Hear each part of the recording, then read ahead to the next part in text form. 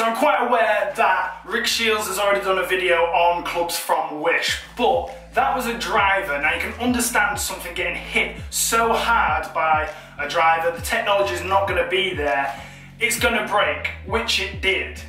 On the other hand, a putter is a much more simple design. It's basically just a bit of metal.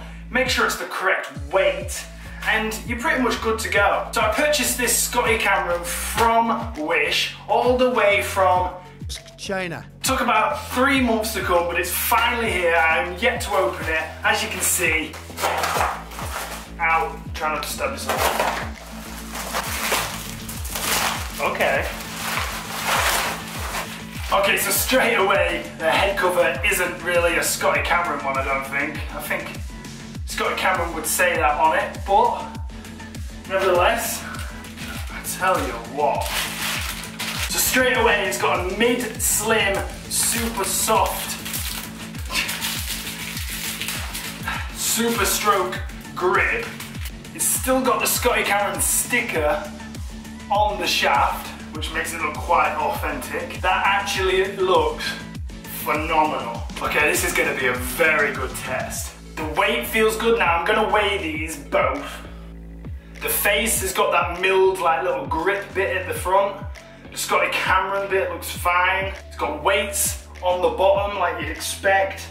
The Select, 3 bits at the back. Now the only thing that I can think of at the back, I'm pretty sure Scotty Cameron has something on that lower bit.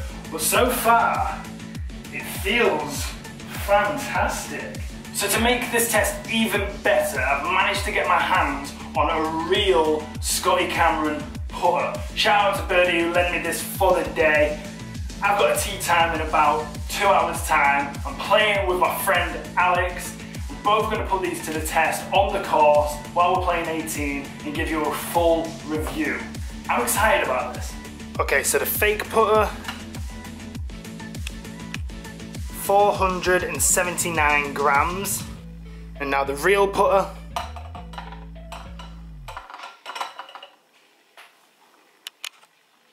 518 grams. And as you can see, the difference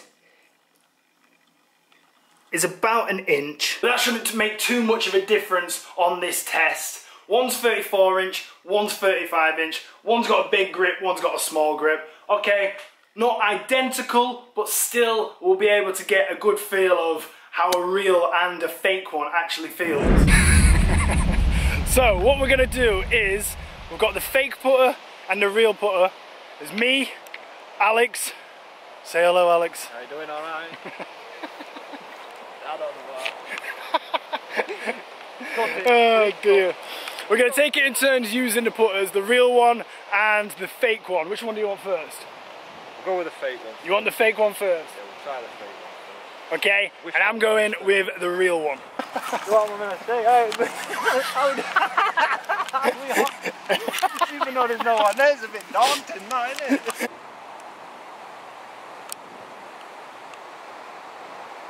Ooh! Nice. Oh, it sneaks by.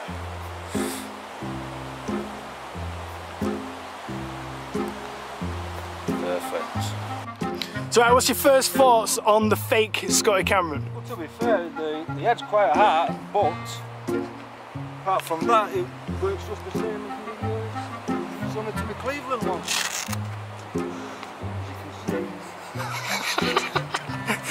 Why is your voice completely changed now you're on camera?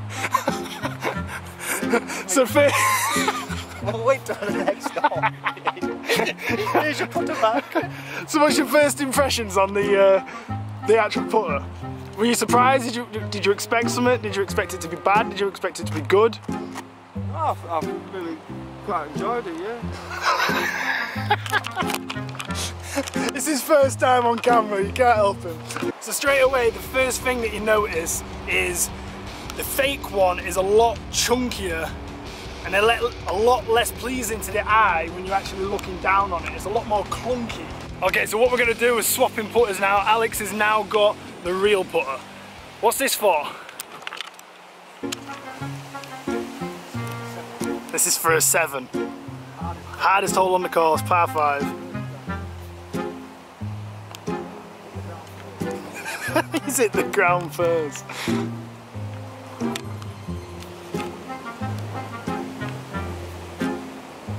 Nice. Okay. So this is for a par, okay? The razor blade, the man, the myth, the legend, the predator himself.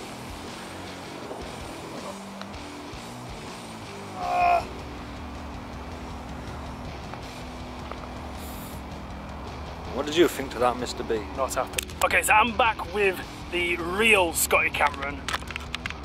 And as you can see, I've got like a nice little right to left, quite a long putt, about 20 feet. And the real putter is a lot more head heavy, which I prefer personally on longer putts.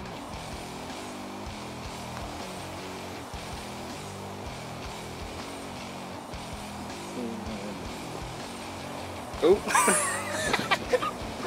Oh dear.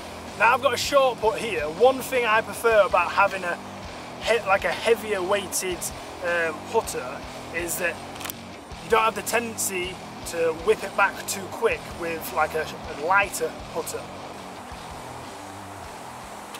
Perfect. Now Alex, the fake putter.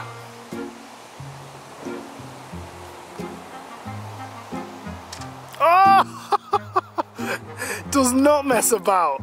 Does not mess about. So right, you've had a couple of holes with both. What do you prefer about the fake putter more than you do the real one? First of all, I prefer the grip of the fake putter Okay. compared to this one. The feel of the head is slightly similar to the Cleveland putter that I'm using, why I feel I got a better movement, as you've seen from that. Now back to the fake putter, you might be thinking, oh, so if it's not very heavy, just put some new weights in it and make it heavier. Well, because it's fake, the weights are fake and you can't change them. Worked for me. Birdie.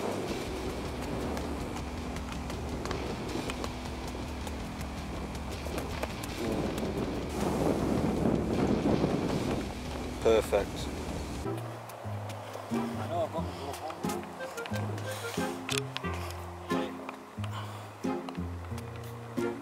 Oh! To me it feels a lot similar to the Cleveland I'm using. Mainly the grip helps a lot. Maybe something to do with the grip then, but the weight. And the weight of it is pretty similar too. You prefer a nice lightweight putter. Yes. I prefer quite a head heavy weighted putter. The head isn't too heavy, but it's just, it seems alright when you get it steady.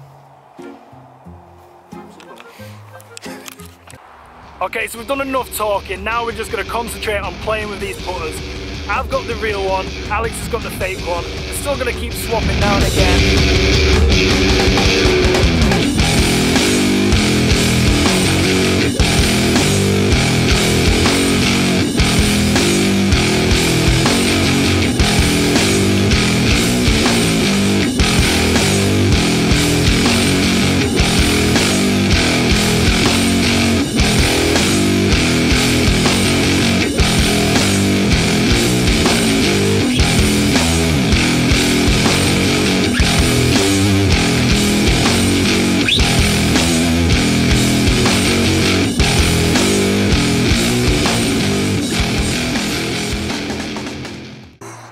Action. Okay, so let's talk price. For a real Scotty Cameron, you're looking at like $300 to $400 for like standard putters, okay? Second-hand ones are still going for like 200, 250 pounds, whereas this fake one, 40 pounds. 40 pounds from Wish.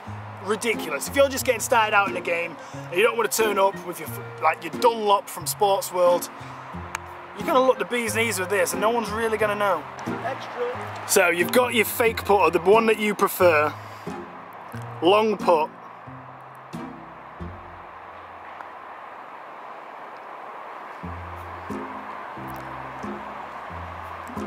not bad.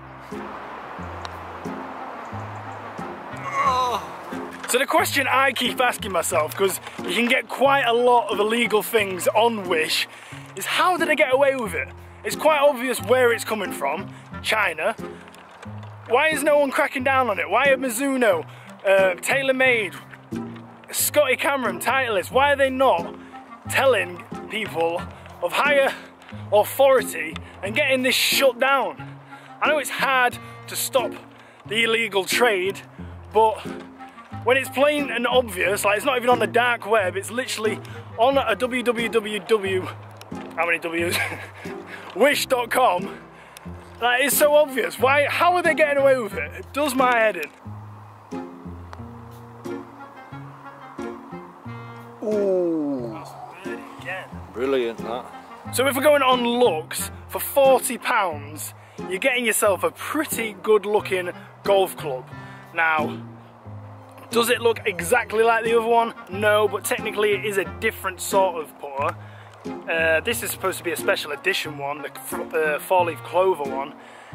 But for 40 quid, you can't really go wrong. And you can tell why a lot of people are drawn to Wish to get fake golf clubs, just to fit the part. Golf clubs are well overpriced nowadays. To get a Scotty Cameron for 40 quid is just unbelievable.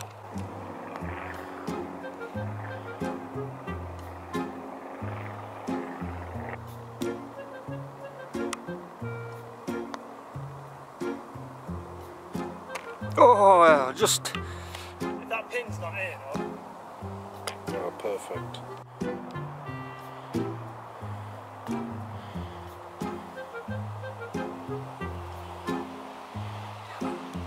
Tell you what, if I didn't have bought that Cleveland, oof.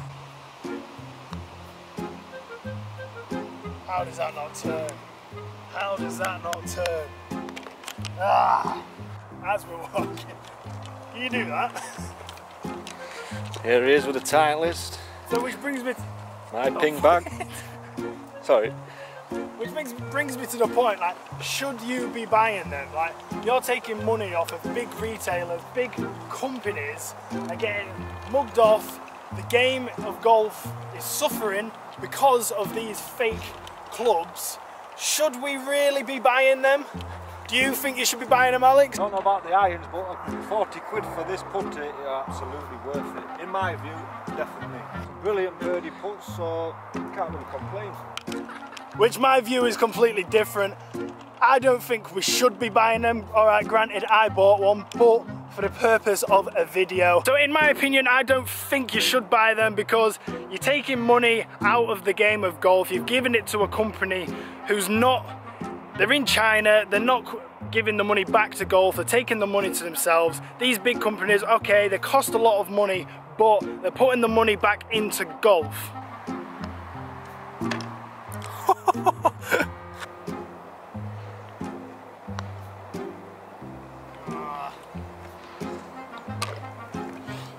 So we're finishing up 18 holes here.